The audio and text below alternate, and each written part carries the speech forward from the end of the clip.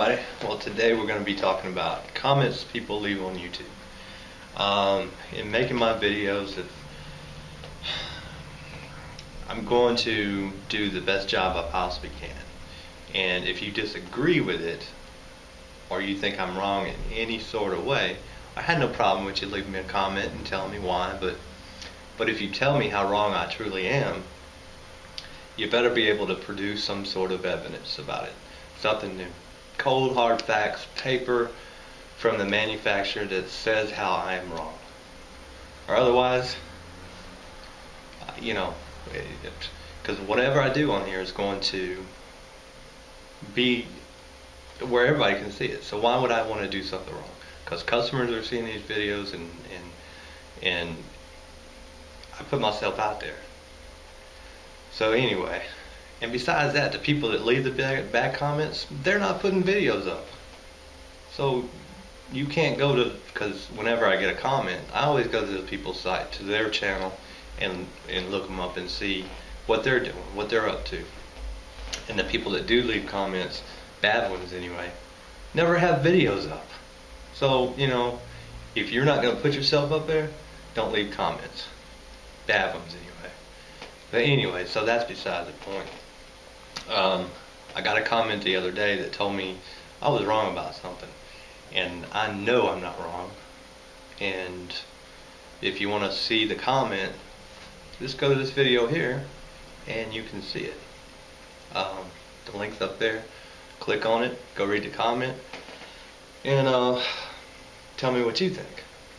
But anyway, so I'm going to explain a little bit about it. And the comment was that I was wrong about Braze and Lineset. Well, I'm going to tell you why I braze them. Well, because I have worked on a lot of Mitsubishis, and most of the time when you work on them, it's because of a freon leak. And it's because the flare joints are leaking because somebody has not done it right or made a flare wrong or whatever. So they're out of freon. Well, a couple of those I've had to change compressors on because of it being out of freon and trying to run. So I just avoid the whole thing and I braze my lines together. Well, I have my torches out there.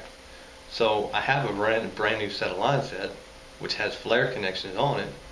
So I'm going to cut those flare connections off, swedge it, and put the factory flare on the unit. But I will change the little nut that comes with the unit because it's bigger and stronger, and I take that nut off of the unit and put it on the flare connection, which they recommend you doing, and going on about my business. That's why I braze the Lineset. So anyway, so if you're gonna leave a comment, make sure that you have the facts to back up your comment. If you don't, then I'm gonna do a video about it. And I like doing videos, so it's not hurting me. So if you want to leave bad comments, go ahead. But like I said, if you're gonna leave comments, bad ones, have some videos up on your channel. You put yourself out there. Or otherwise, just pipe down and be quiet. Anyway, let's go look at the letter I got from Mitsubishi proving that you can braze the Lineset. Thanks and have a great day.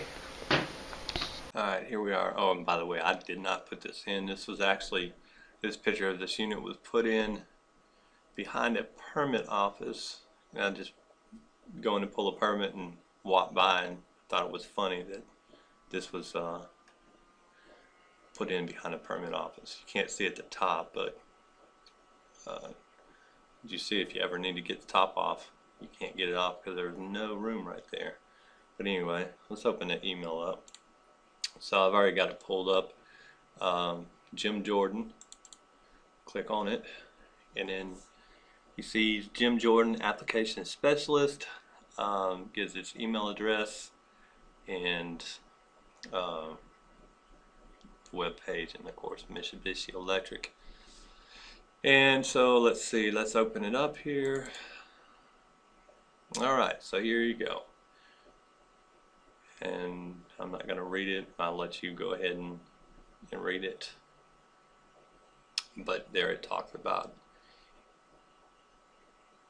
it can be, the Lineset can be brazed as long as the triple evacuation and a micron gauge evacuated at 500 microns. So there you go.